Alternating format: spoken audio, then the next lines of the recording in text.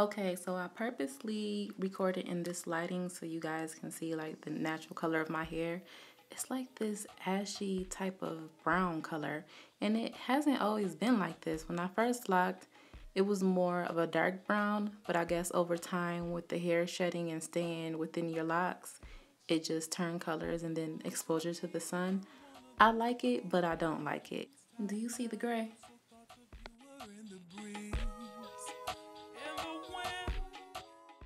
The henna that I purchased is a jet black. Maybe I should have went with a brown. I don't know. I don't know anything about henna, but I guess I'm willing to try because these gray hairs and this ashy brown is just not working for me anymore. What do you guys think?